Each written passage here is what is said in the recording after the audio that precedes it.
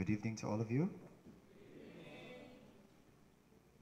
Our directors, publishing directors from the union, the conference, and our LMS officers. We are very happy to service our students here in the university. Okay, this is my first time, I think, to speak in this crowd. And we are very happy that more and more colporteurs are employing their talents in the Lord's work, especially in the university. Nung panahon namin, hindi po ganito kadami yung mga colportor dito sa university. Perhaps there were only about, handful of people who goes to literature evangelism because it was required. It was required by the College of Theology. I don't know if there is another department that requires it. And I'm very happy also, along with the publishing ministry, the youth ministry, the Master Guide is also flourishing in this campus. Amen? I've heard that there were about 200 who applied for the Master Guide. So in the same way, we are doing all our best to train our young people in the work of God. This evening, I was tasked to discuss the reach up. You know, we are in the LNG White department. We are in the White Estate, and we want to promote as much as possible the proper understanding of Ellen White's writings, because this gift brings us closer to God. Amen? The gift of prophecy brings us closer to God. And we're very excited. By the way, parang meron tayong I don't know who among you here, I hope you could promote from your churches our upcoming SOP, first CLC-wide SOP Congress.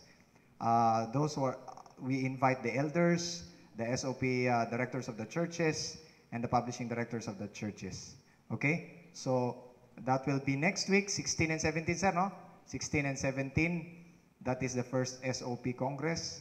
So pray for us, pray for those who will be going there. Hopefully, lumaki ng lumaki itong movement na to, ng Spirit of Prophecy.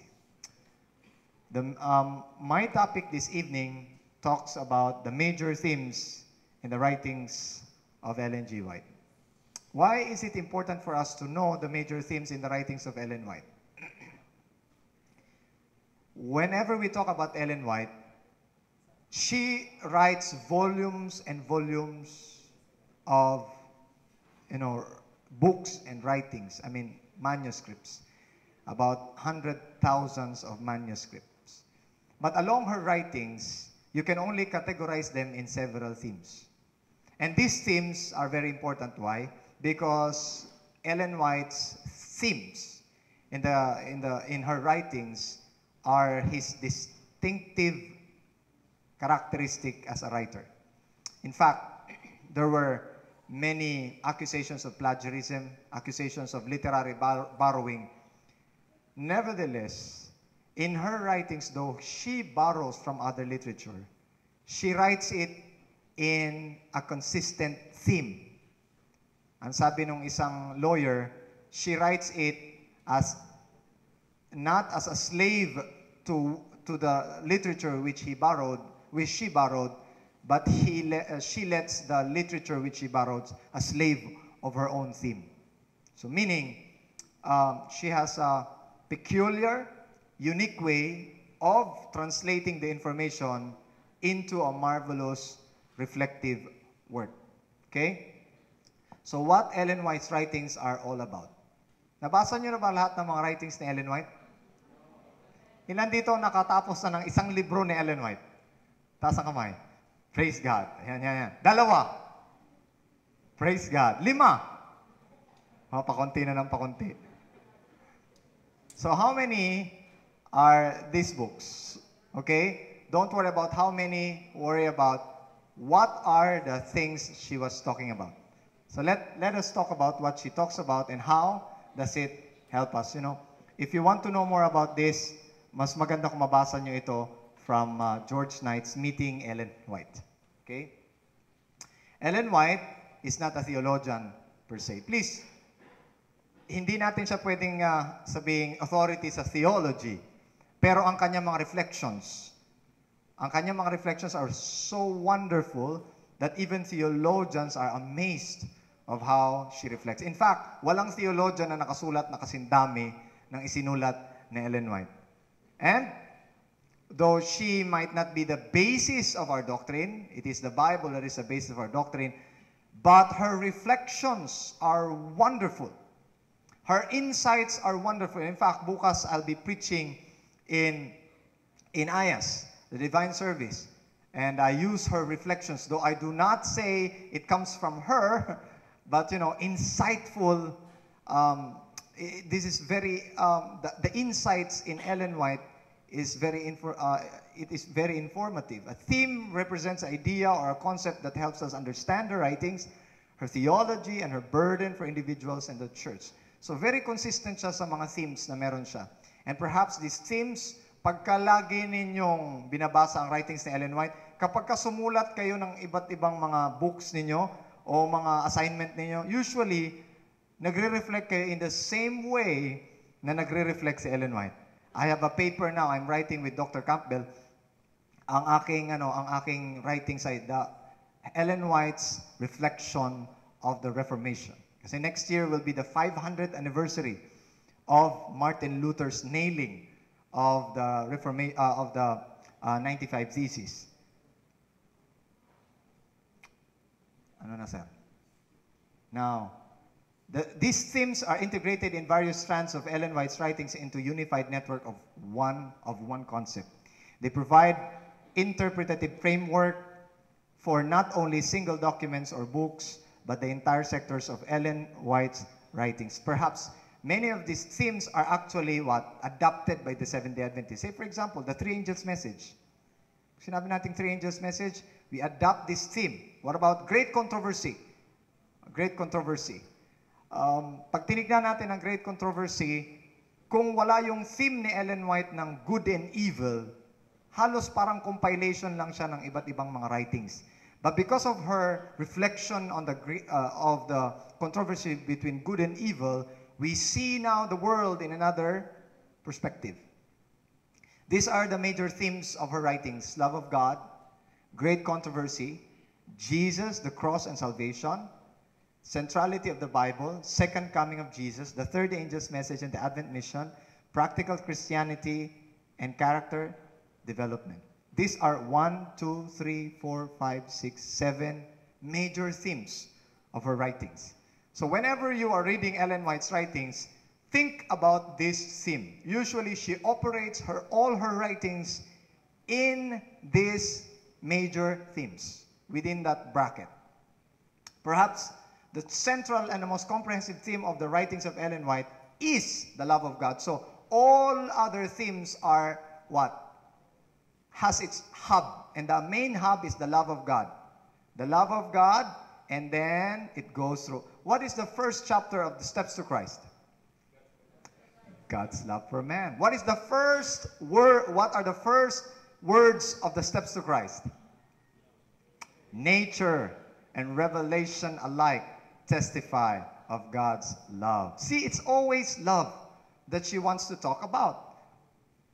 You see, do we want to talk about love whenever we preach, whenever we talk, whenever we speak, or we converse? This is the theme that she repeatedly mentions and discusses in her books. God is love appears in the Patriarchs and Prophets. It first appears, the first 3 words of the Patriarchs and Prophets is God is love. And the last 3 words of the Great Controversy, God is love. You can just imagine how many times did she say God is love. Perhaps John, the Revelator, or say John the Beloved, main theme in whatever he writes is in God's love. So also, Ellen White writes more about this. In Ellen White's writings, God's love is the central point of the great struggle between good and evil. There were good and there were evil people because many do not believe that God is love. And those who believe that God is love is what? Now it becomes the demarcation line between good and evil. Whether you believe that God is love or you do not believe. God is love is a phrase that provides the context of our telling the great controversy. So, by the way, the whole Conflict of the Ages series actually has a context of the great controversy. The battle between good and evil, the battle between Satan and his host and Jesus Christ and his angels. This is a constant battle that does not only happen in the past, it happens in the present and even in the future. So you can see that at the very introduction of the great controversy. The battle of good and evil in the past, in the present, and in preparation for the future. The first chapter of Steps to Christ begins with the word nature and revelation alike testify of God's love. So whether you look at nature, which is the, how do we call it? What kind of revelation is nature? General revelation. And what about Jesus Christ? Okay, Jesus Christ is the exact manifestation of that revelation, and special revelation is the written Word of God.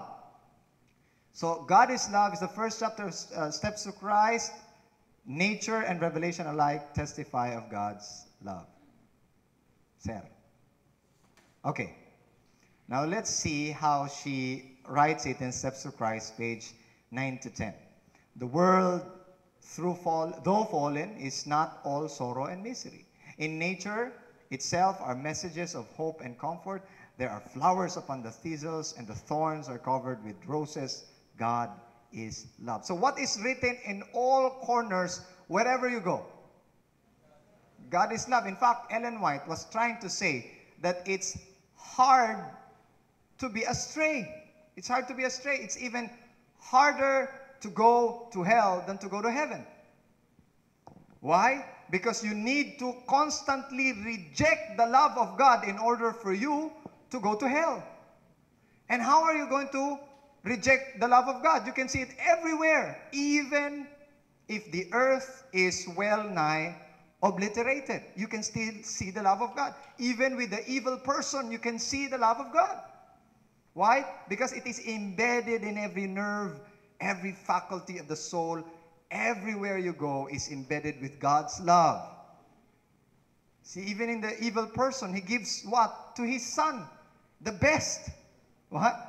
Because this is the love of God written in every heart. Though the world may be fallen, yet Ellen White points out that the things of nature in the world of sin but imperfectly represent his love. Yes, it may imperfectly represent his love, but at least you can still see and browse and peep on the love of God. The supreme and clearest illustration of God's love for us is God sending Jesus to save us from our sin. So she writes down everything and focuses it on Jesus Christ, because only Jesus Christ is the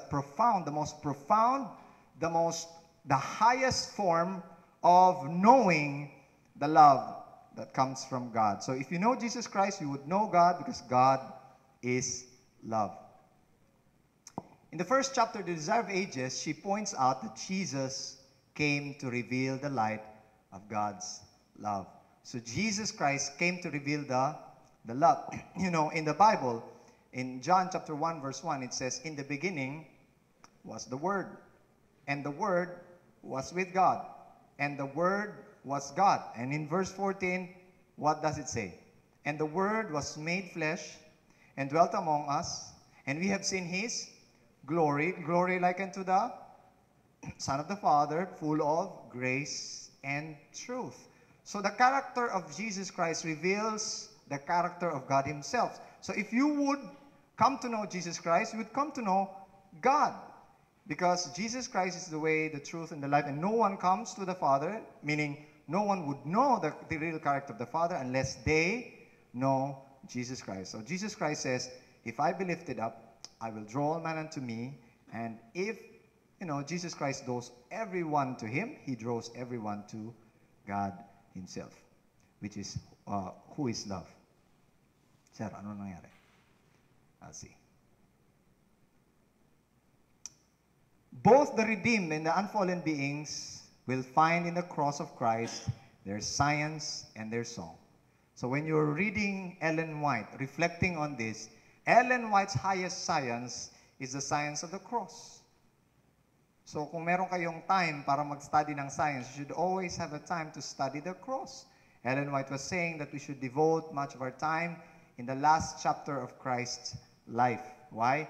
Because there he revealed the highest point of his own glory. The character of Christ was crucified on the cross. It will be seen that the glory shining in the face of Jesus Christ and the glory of self-sacrificing love.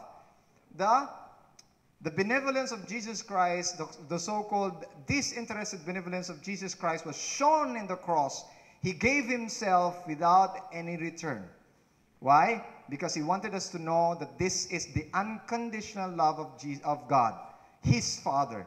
And so that we may know that God is love. In the light from Calvary, it will be seen that the law of self-renouncing love is the law of life for earth and heaven, that love which seeketh not her own has its source in the heart of God.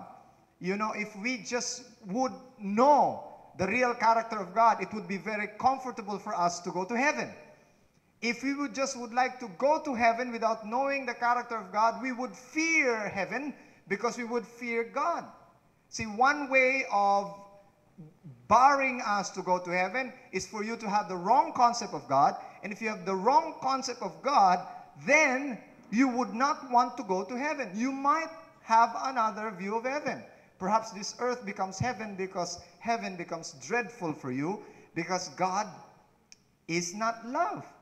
But if you would come to know Jesus Christ, it would be easy for you to go to heaven. Why? Because your heart yearns for the same character that God wants you to have. And that in the meek and lowly one is the manifested the character of him who dwelleth in the light, which no man can approach unto. So, if we can only penetrate in the heart of Jesus Christ and be shredded by his own love, we would not see the dims of this earth anymore and will be filled with the love of Jesus Christ. And this love that lights up the whole world destroys anything that what? Anything that captivates you to this earth.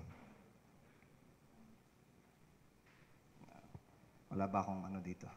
Hirap na to. Now, and that,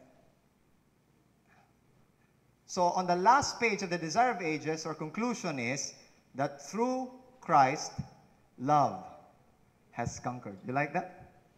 Through Christ, love has conquered. Remember Romans chapter 8? That we are more than conquerors with Christ. How are we going to be more than conquerors with Christ? Romans chapter 8 was explaining that nor life, nor death, nor angels, nor principalities, nor powers, nor things present, nor things to come shall be able to separate us from the love of God. It's the love of God that is unconquerable. It's the love of God that is undestroyable. When you have the love of God, you are more than conquerors with Christ, because no one can separate you from this love. Even if death would separate you from Christ, if you have the same love with Christ, love will conquer. So this is the everlasting theme of the great controversy and perhaps the Desire of Ages. The great controversy is ended. Sin and sinners are no more. This is the last chapters. The entire universe is clean. One pulse of harmony and gladness beats through the vast creation. So there is only one pulse.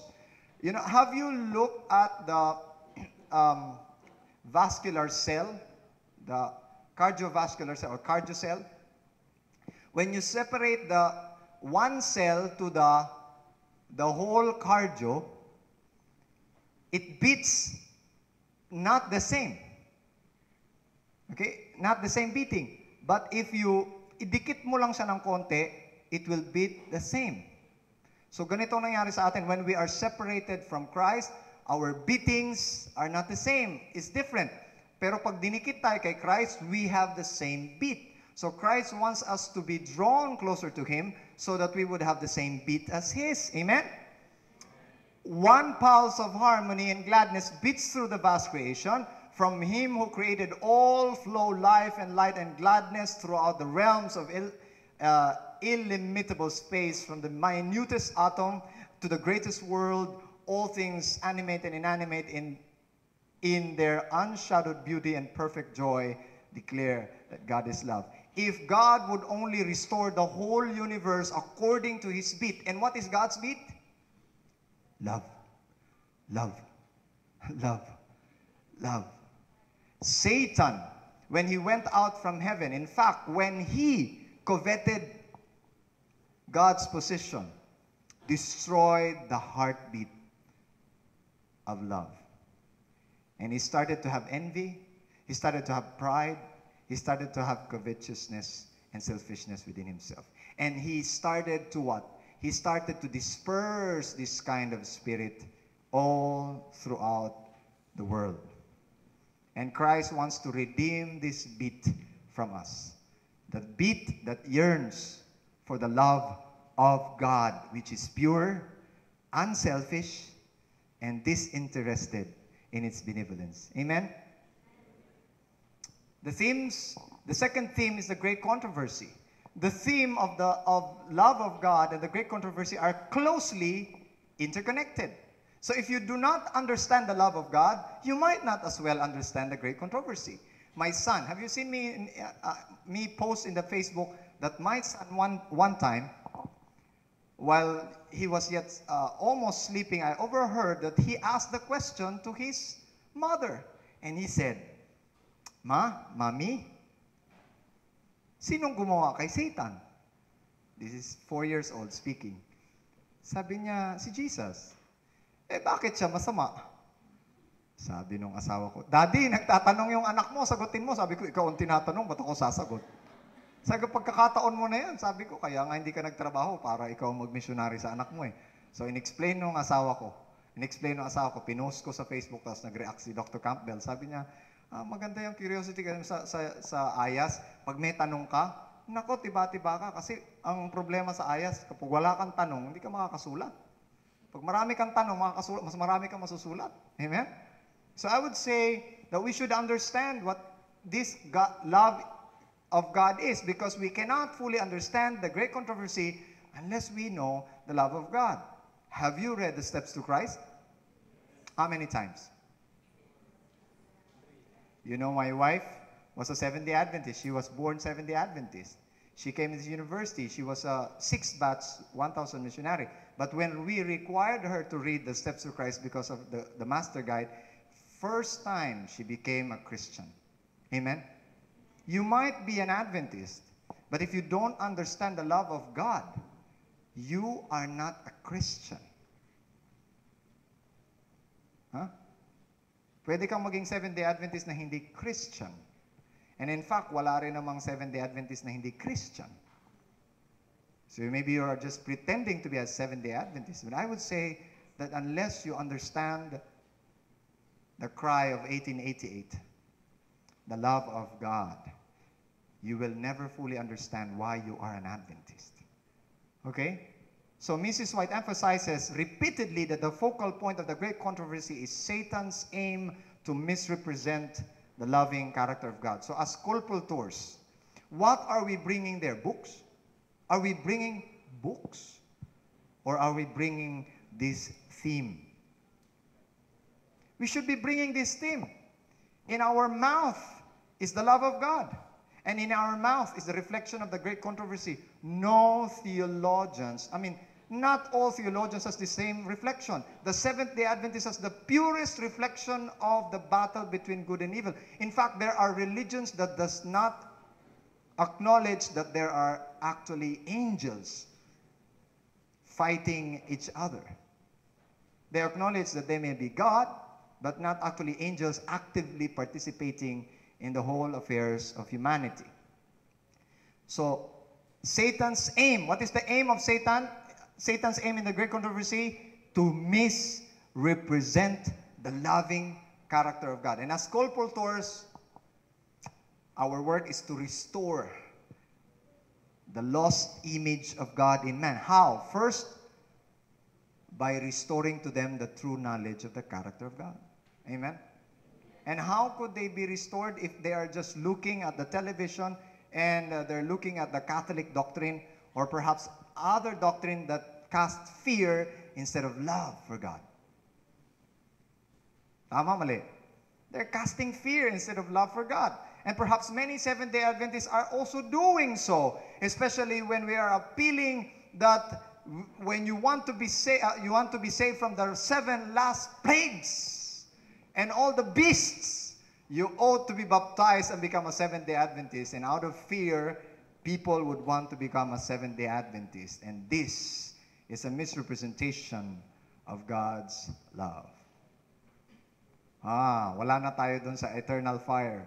Pero kung manakot naman tayo, on the side ng 666, on the side ng ganito, di ba? So I would say that as colporteurs, we ought to know better than that. Satan led men to conceive of God as a being whose chief attribute is what? Stern justice, one who is severe judge, a harsh, exacting creditor. Remember Martin Luther? Martin Luther became a monk. Why? Because of fear. One time, he was contemplating of, wanting to serve God, but he just wanted to linger with the world. And one time, the thunder struck, and almost that he was hit. And because of this fear, he went to the monastery out of the knowledge of his own parents. And when he was there, he lived in fear. He lived in fear. And every day, he is being castigated by the demon. And he was like battling against Satan and against his own conscience, until one day he went to the Vatican. He wanted to know how to become righteous. And he paid all his indulgences, and yet his conscience still bears the stern anger of God against him. And so he walked the pilgrimage. He went step by step until he saw the text, the just shall live by faith. And then he tried to question this. How will the just live by faith? He went back to his university. He studied the Bible, and there, as an open light for him, he found peace. That God is love. And that God does not require perfection. He says, se mollustos et peccator, that at the same time, while you were yet sinner, you can be righteous. And while you are righteous, you remain a sinner. Why? Because your nature is a sinner, and yet you still hang on to the righteousness that comes from Christ and Christ alone. Even the good works you do does not come from you. It comes from the righteousness of Christ on the cross. Daily you are walking through this faith. And because of this, he wanted all the people to know about the character of God. But how could they know if they don't have the Bible? He translated the Bible in 11 weeks in the New Testament in German, in the castle. Amen? And when he translated it, printing and the success of the Reformation was in printing. In Wycliffe's time, there were no handset printers, movable printers. But in Martin Luther's time, even his 95 Theses on righteousness by faith was quickly printed all throughout Europe, and the Reformation started. It was the Word of God. It was the printer that made the Reformation quick. Amen? So Ellen White was trying to tell us that if the love of God will be printed all throughout the world, and people would come to know of the love of God, they would be revived. They would be changed. And the world will never be the same again. Amen? So we have a mission. We have a mission.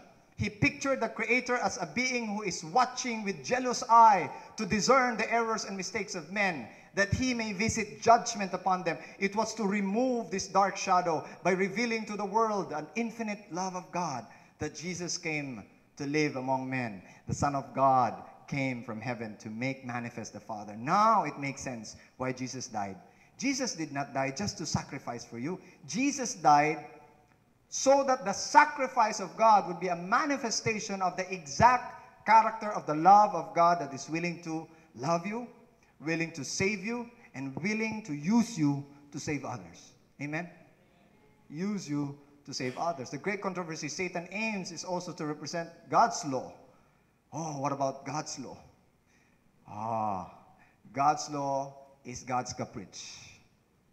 You have to do this, you have to do that because God just wanted to do it. In Ellen White's thoughts, the character of God and the law of God are not two elements but one. Martin Luther's thought was not like this. The love of God is just the law of God is just a representation of His what? Of His will, but not His character. So that He says that, if you don't keep the Sabbath, it's okay. He said that if you have the first commandment, if you obey the first commandment, you don't need to obey the last 9 commandments. Why? Because the first commandment represents everything, and the 9 commandments is just a manifestation of the first commandment. So that you don't commit adultery because you don't want adultery to be God. You don't keep the Sabbath because you don't want the Sabbath to be your God. See, all else centered to God. Perhaps it was successful, but not as successful as revealing the real love and the character of God.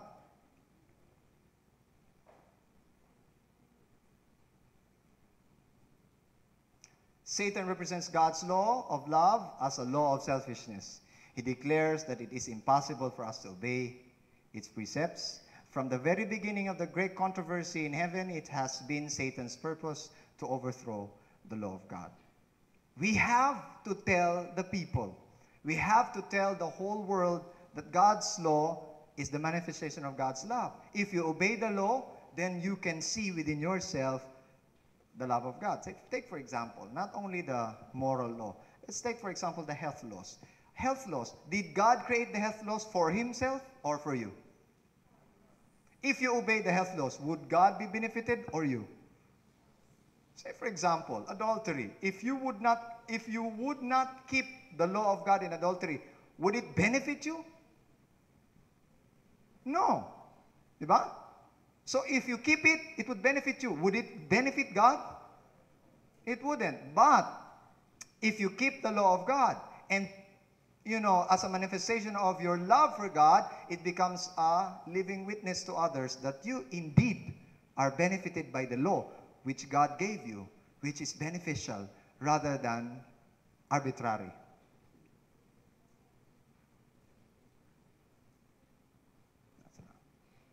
Now, in the great controversy, God fights against this misrepresentation.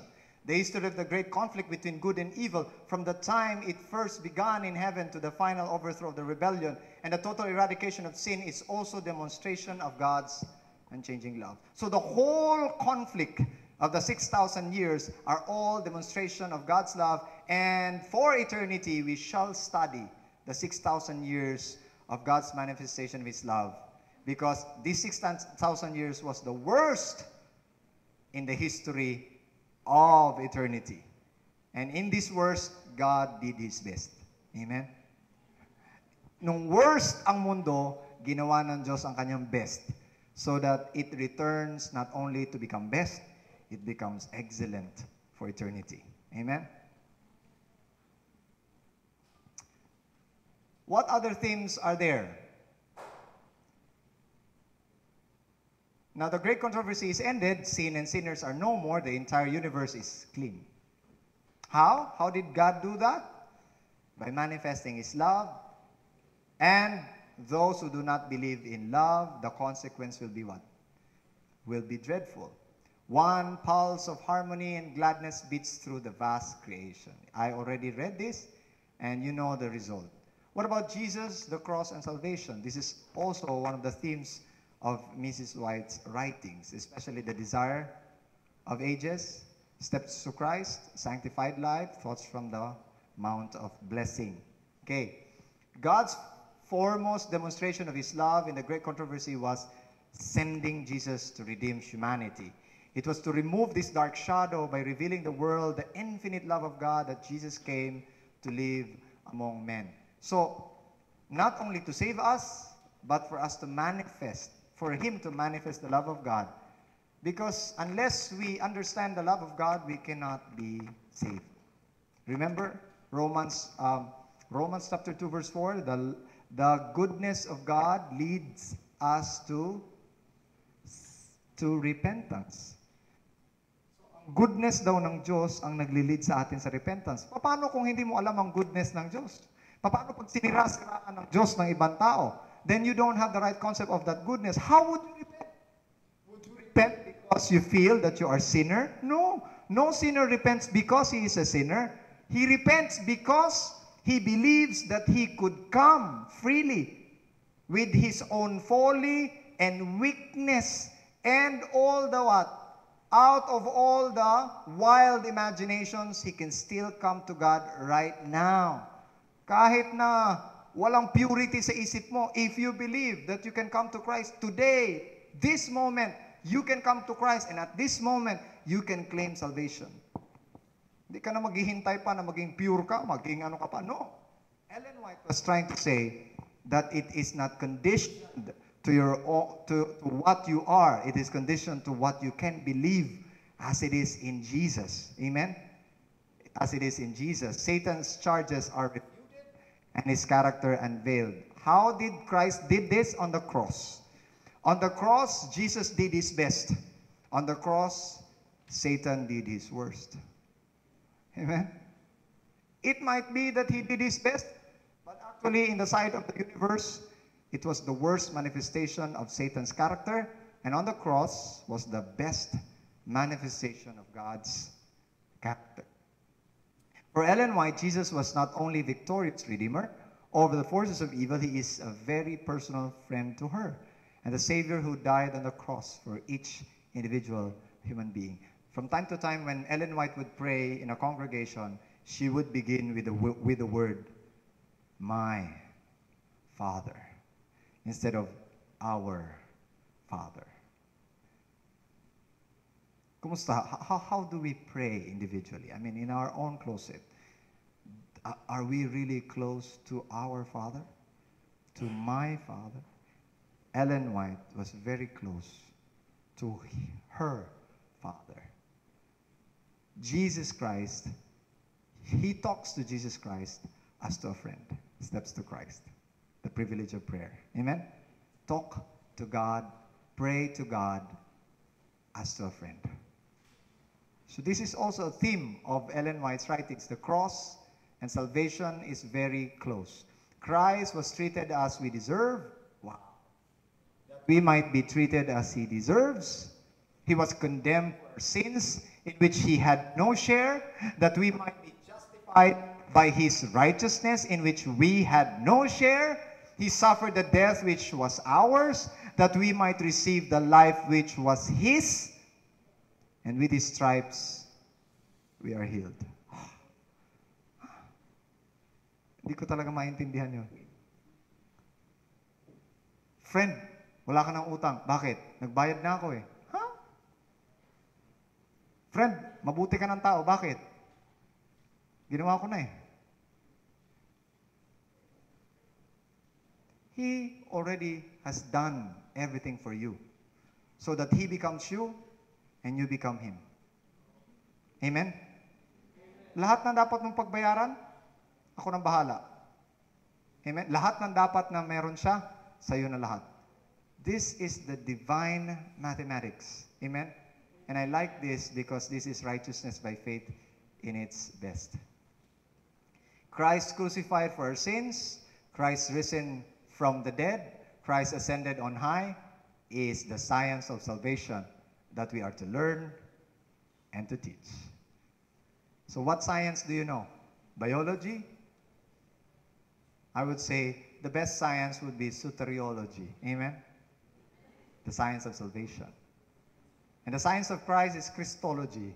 How do I understand Christ more? This is the highest science. In fact, this is the only science that would remain in heaven. Amen? Of course, sasabihin ng mga agriculturists, meron din doon. Musicians, meron din. I don't care. But the highest, I'm talking about the highest. Amen? The highest. I'm talking about the highest. The sacrifice of Christ as an atonement for sin is the great truth around which all other truths cluster. So the sacrifice of Jesus Christ is the hub of all this truth. In order to be rightly understood and appreciated, every truth in the Word of God, from Genesis to Revelation, must be studied in the light that streams from the cross of Calvary.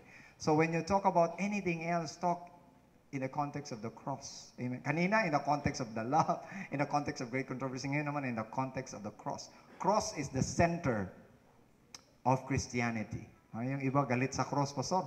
Sa Mindanao, pumunta kami sa galit sila sa cross. Yung cross daw ay pagano at kung ano-ano pa sabi ko. Okay. Now, the centrality of the Bible. She also talks about the Bible and the Bible alone. Sola Scriptura. Another important theme in Ellen White's writings is the Bible and the written Word of God. In his first book, in 1851, she wrote, I recommend to you, dear reader, the Word of God as the rule of your faith and practice. This was the first book in 1851. Natapos niya bang isulat yan? Sabi niya, in His Word, God has committed to man the knowledge necessary for salvation. What is in the Word of God? The salvation. The Holy Scriptures are to be accepted as authoritative, infallible revelation of His will. They are standard of character, revealer of the doctrines, and the test of experience. So, he exalts the Word of God more than anything else. In fact, he exalts the Word of God more than her own writings, life, and example. You should not make me a criterion of your life. Amen? You should go back to the Bible in order for you to know the truth. Amen? Napakaganda. Sabi, teaching, the reproof, in correction, instruction in which in righteousness. Of course, she upholds the searching of the Scriptures carefully to see what is true, and the truth can lose nothing by close investigation. Alam nyo, pag nagduda kayo sa Bible, pag-aralan nyo pa rin siya. Bakit? Kahit anong gawin nyo sa Bible, magre-reveal at magre-reveal pa rin ang tama at totoo. Kahit yung kinatatakutan nyo. One time, they were talking about Ellen White. And Ellen White was like borrowing from other writers. Natakot ba ang White Estate na i-expose ito? Well, in the 1980s, medyo kinikip lang nila yung mga records ng mga researchers about the borrowing. But later, they opened it to the researchers. Lahat ng mga researchers hanggang sa nakita na natin yung orthodoxy ngayon. Ngayon nakita na natin how does the prophecy operate. How does the inspiration operate in the Seventh-day Adventists. Now we have a clearer and better understanding of how the Holy Spirit works through the prophets.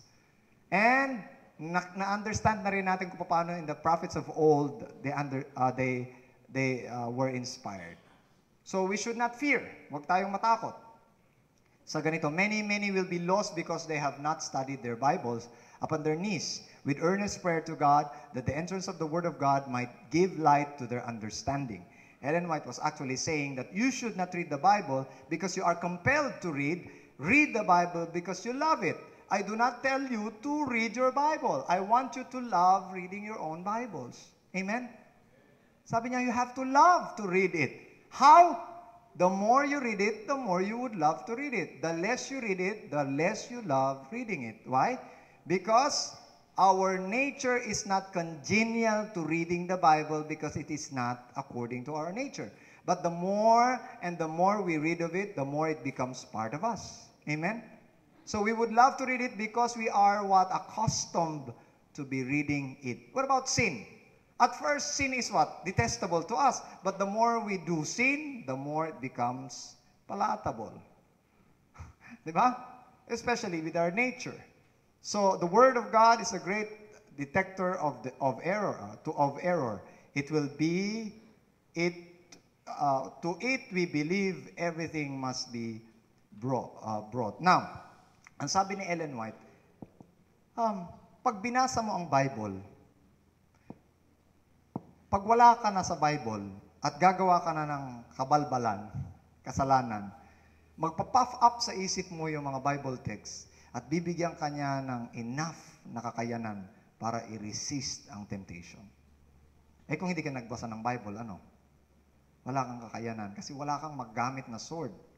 Wala ka man lang maalala, walang fear na magkakaroon sa puso mo. And wala ring, there is no resistance whatsoever of sin and nature. And your nature, why? Because the Word of God is not there. But according to Psalm chapter 119, verse 51, the Word of God quickens the soul. It gives us what? Life. So when you read the Word of God, it gives you life. So the centrality of the Bible, we are to receive no one's opinion without comparing it with the Scriptures, even if it comes from Ellen White. Pag wala yan sa Scripture, hindi yan ang basis. All our doctrines are not based from Ellen White, di ba? All our doctrines are based from the Bible. Here is divine authority, which is the supreme in its matters of faith. It is the Word of the living God. What about the second coming? What book focuses on the second coming? The Last Day Events is just a compilation. What about exact book from Ellen White? Maranatha is also a compilation. It is actually a devotional. What else? The Great Controversy. Spirit of Prophecy, Volume 4, focuses also on the Reformation and on the last days of the Jesus Christ coming. What else? The Story of Redemption is also a compilation in 1940s. So there are many compilations, but actually there are several books that Ellen White wrote. The reality of the nearness of the Advent dominated her life and shaped her writing career. In fact, when she writes as if Jesus Christ is coming in her lifetime, nakita niyo ba yung tono ng kanyang pagsasalita? Don't worry about 144,000 because very soon you would know who will compose it. Oh, di ba? Very soon. Parang si Jesus Christ sabi niya, this generation will not pass and you will see me in the clouds. Did you get the tone? Parang talagang paparating na talaga. So nandun yung expectation. It's not a false hope. But you know, very soon, pag namatay ka mamaya, very soon, nandyan na si Jesus Christ. Amen? Very soon. The second coming is the focal point of the truth in the Bible. It is the climax of salvation in Christ. It signals the beginning of the end of the great controversy between good and evil. It is the supreme expression of God's love. It is the point of the three angels' messages and provides us the incentive for Christian living. You know, without the second coming, you cannot live a Christian life because there is no hope. Ang second coming lagi ang pagka tinignan mo lagi yung second coming, para siyang kasal. Kaya ka nanliligaw kasi alam mong may kasal. Kasi kung walang kasalan, tigilan na natin to, kalokohan to. Di ba? Pero pag alam mong ikakasal, you know, it took me 6 years before we got married. But 6 years was so short if you're expecting for the greater one. Amen? Parang napakabilis lang niya kasi in-expect ko talaga sa kanong kinasal kami dito sa PIC. Wow! Tapos hanggang ngayon, lagi kong sinasabihan yung asawa ko, salamat, mami, kasi pinili mo ako. Sabi niya, wala naman akong choice. Siyempre, pinili mo ako eh. Bakit mo ba ako pinili, mami? Sabi niya, kasi pinili mo ako eh. Sabi ko, pwede ka namang pwede mo namang ako hindi tanggihan, saka pumunta sa iba eh. Sabi niya. You know, the second coming, I think, is the upbeat of all the Christians. Forget about the second coming, you would be depressed. Tanggalin mo ang second coming ngayon. Mamaya-maya, magka-problema ka na. Meron ka na schizophrenia. Problemado ka na kaagad. Okay? I think the second coming is what? Alam nyo, ang pumapatok ng mga Seventh-day Adventist ngayon, yung mga time bomb. Ang tawag ko yung mga time bomb. Ano yung mga time bomb? Yung mga nagta-time set. Napaparating na ang Panginoon sa September 21. Did you know that September 21 darating ang Panginoon? Sa Davao. At 23. Sa Davao. Kaya nag-present ako doon. It was a special constituency meeting. 300 attended. 5 days. Libre ng conference. Kasi may problema sila. Time setting. So nag-present ako. Ang akin ay time bomb. The last day terrorism. Gusto mo sirain ng church? Magsabi ka lang ng date kung kailan darating ang Panginoon. Lilipat lahat ng mga hindi nagbabasa ng Biblia at ng Spirit of Prophecy. Pupunta doon at mamumundok at kung ano-ano gagawin nila. Why? Because it is very exciting. It is like a marijuana, a narcotic within you. That when Jesus Christ is coming, I would do my best. And then when it fails, you become despondent and in despair. Ayaw mo na mag-Seventh-day Adventist. Yun ang nangyayari kapag ka nagsiset tayo ng time. So Ellen White said that after 2,300 days, after 1844, there would never be any exact literal date that we have to talk about. Let's talk about the work. Amen?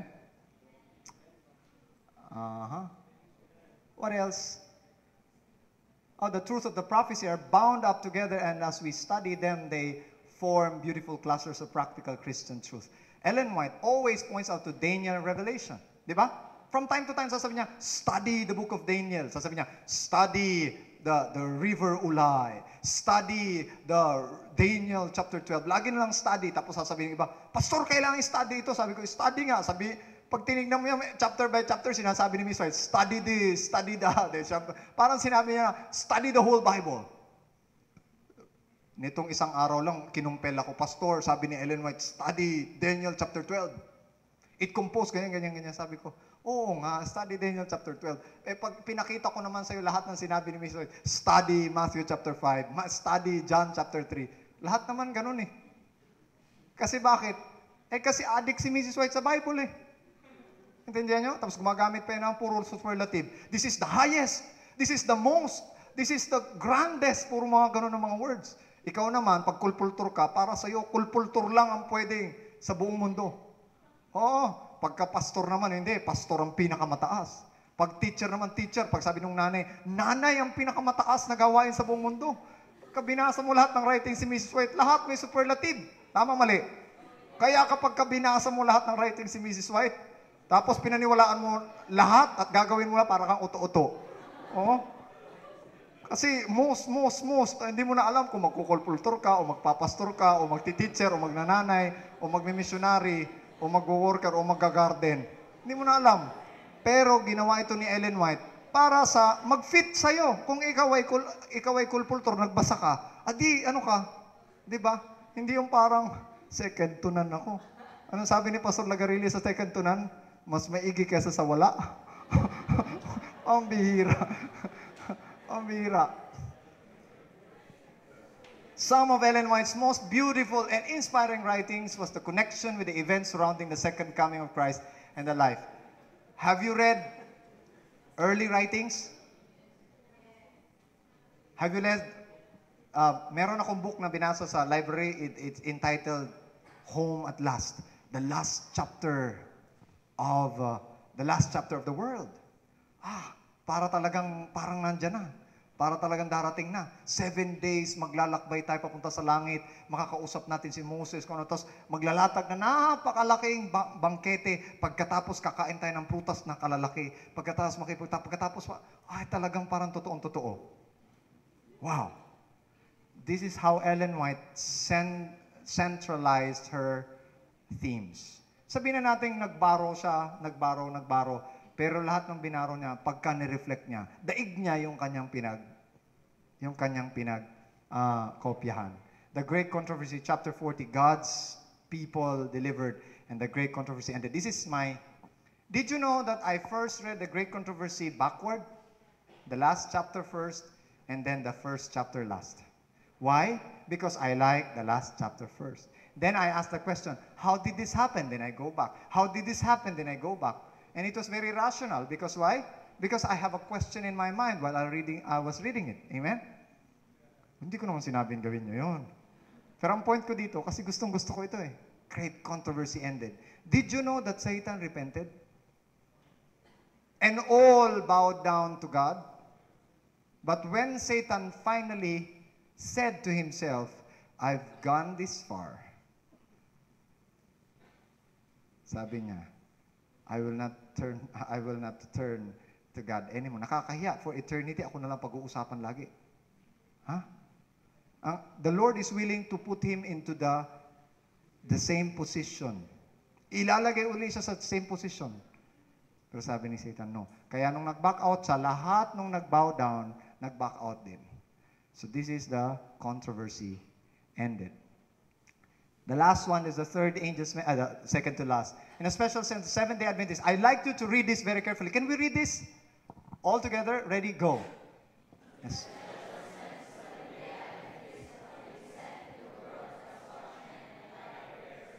To them,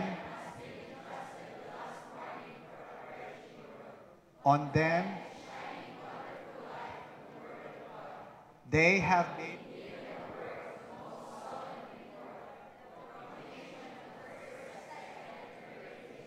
Now, let me ask you a question. Can you recite the first, second, and third angel's message? Because this is our message. The Seventh-day Adventist message. The Seventh-day Adventist has been set to the world as watchmen and light bearers. To them entrusted the last warning of perishing world. On them shining the wonderful life, the word of God. They have been given the work, the most solemn import, the proclamation of the first, second angel, three angels' message. What are these three? Ano na nga ba yun? I saw another angel fly in the midst of heaven, saying with a loud voice, "Fear God and give glory to Him." Of course, ang sabi, preaching the everlasting gospel to every nation, kindred, tongue, people. Saying with a loud voice, "Fear God and give glory to Him, for the hour of His judgment has come, and worship Him that made the heavens, the earth, and the springs of water." And then ano susunod? Babylon. Babylon has fallen, that made and then the third angel's message is, "If anyone worship the beast and his image, the same shall receive the wrath of God without mixture." Now, all of these are very important. Why? Because this is the culmination of all that we know. Amen? We must reflect everything the three angels' message. In fact, there is the fourth angel's message. Revelation chapter 18, verse 4 says, "Come out of her, my people." This will join the three angels' message in the loud cry. Amen? So we must understand this. We must understand it. Why? Because without understanding, we might not be prepared for the soon coming of our Lord Jesus Christ. We might perceive that we are prepared, but if we do not know the events and the message that comes before it, we shall not be part of the faithful.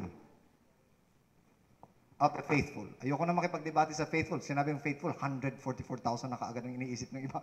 Whatever it is, we need to be faithful in the three angels' message. Those who are faithful with the three angels' message actually belong to the 144,000. Pagka binasa natin yan. Okay? So, actually, the first writings of Ellen White focused more on the 144,000. Early writings. Puro 144,000 sa early writings. And so, she is actually focused on Revelation chapter 14. And she tells the message of the 144,000 is the three angels' message, and all the faithful shall belong to this number. There is no other work so great importance. They are to allow nothing else to absorb their attention. The three angels' message should not be blurred. The most solemn truth ever entrusted to mortals have been given to us to proclaim to the world. The proclamation of this truth is to be our work. The world is to be warned, and God's people are to be true to the trust committed to them. The first angel's message is a call of humanity to worship God, prepare for the arrival of judgment. The second angel's message announces Babylon, proclaims that the human system of salvation are not valid in the eyes of God. And third, when Christ entered the most holy place, the heavenly sanctuary, performed the closing work of atonement, and he committed to his servants the last message of mercy to be given to the world, such as warning, the third angel's message, Revelation 14. Immediately following the proclamation, the Son of God is seen by the prophet coming in glory to reap the harvest of the earth. So, after the three angels' message was the reaping. Tama? The reaping was done after the three. So, wala nang ibang message before the coming of Christ except the three angels' message. Kasi it was also reaping. It was dividing the tares and the wheat. It was dividing okay?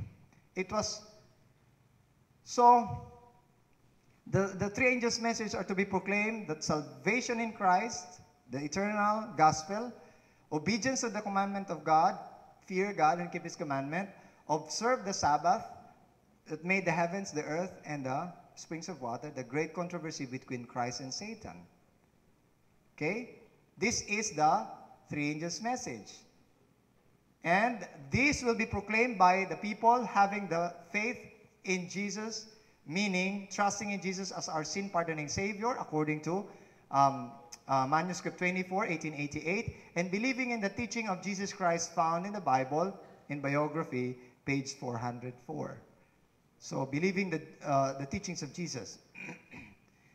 It is easy to see how Ellen White's extensive writings of righteousness by faith, the law of God, the Sabbath, and the great controversy, and other topics are related to the three angels' message. In fact, she writes all of this connected together simultaneously within these 7 themes. From time to time, pag kami binanggit siya ng mga text, lagi niyang ibabalik sa great controversy and all of this.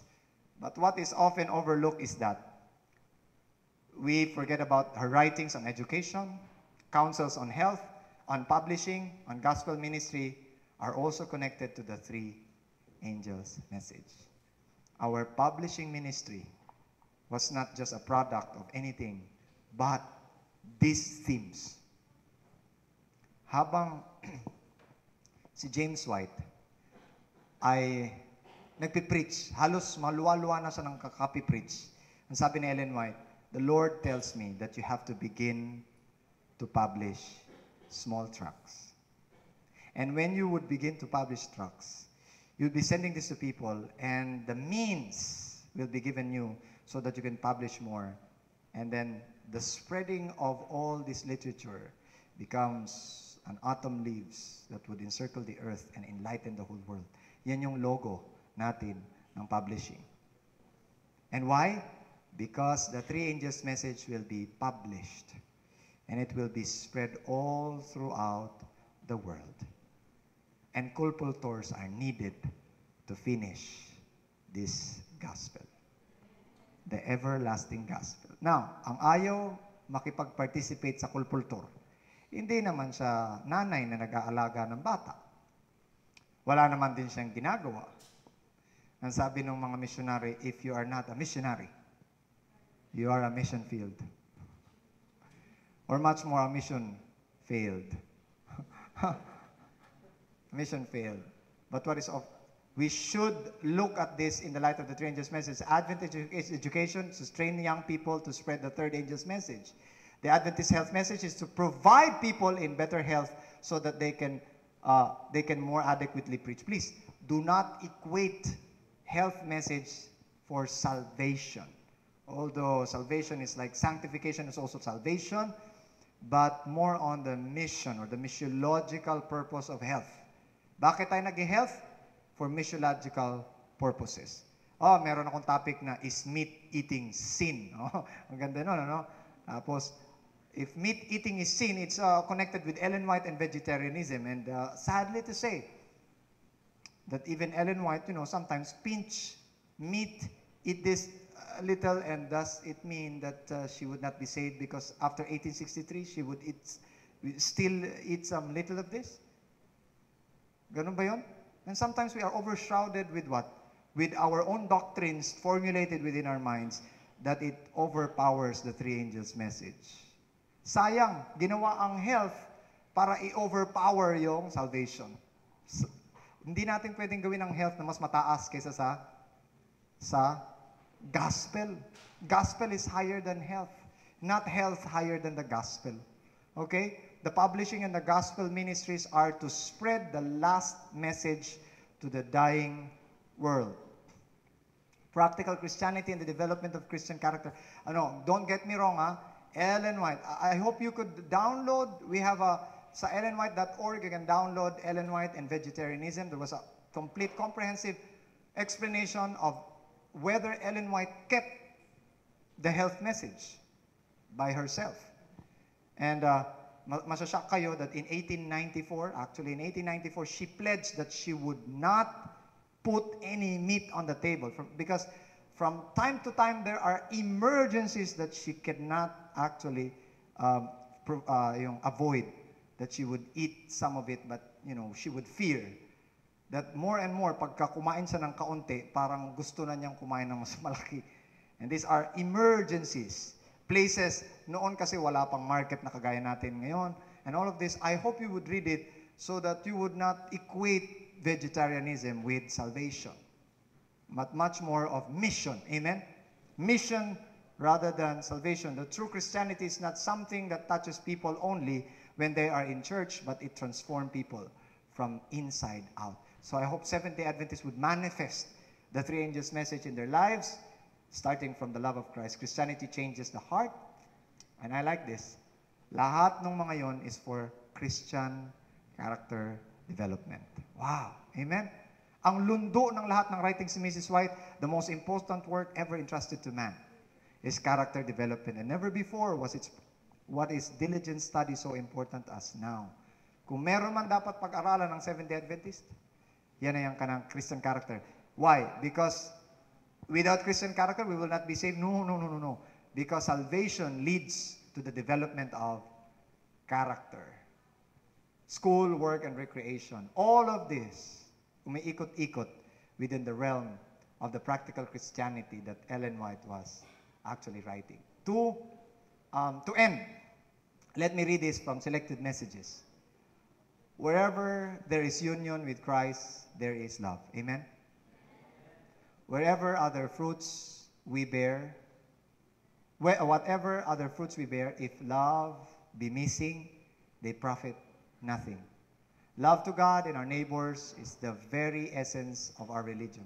Tandaan nyo, there are four aspects of life. Spiritual, mental,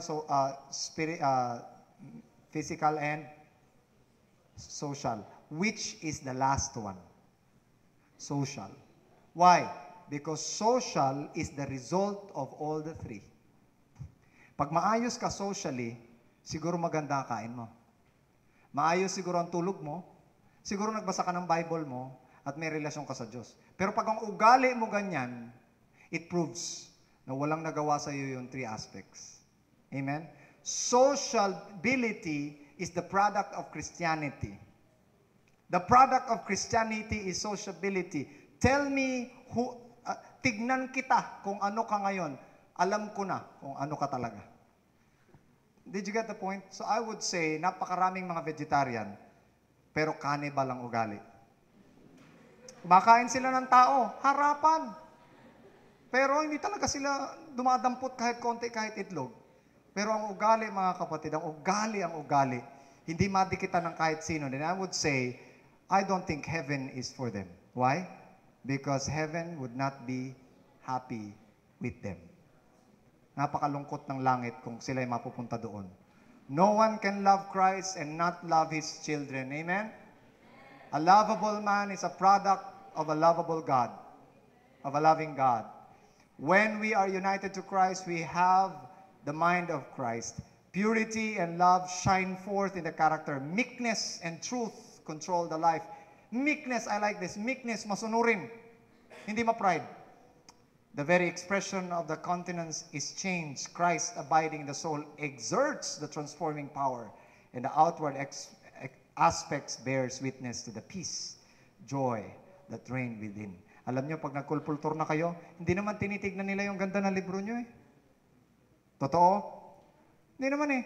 Tinitignan nila pag anghel kayo, kahit anong libro yan, bibili lahat yun. Amen? Naalala ko nung nagkulpultur ako sa Makati.